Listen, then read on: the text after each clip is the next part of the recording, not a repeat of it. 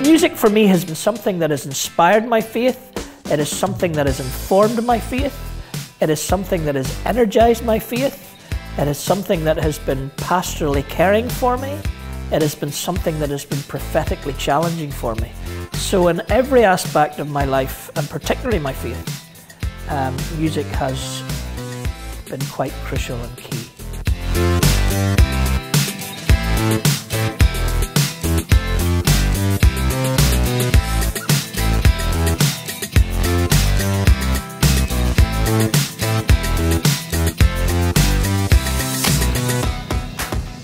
And so I came to faith in 1979, and somebody told me that this band called U2 were Christians, so I thought I better give that a try. So I brought their album October home, and I put on Gloria, the first song, and my embryonic, enthusiastic early faith was just captured in 3 minutes of basically worship.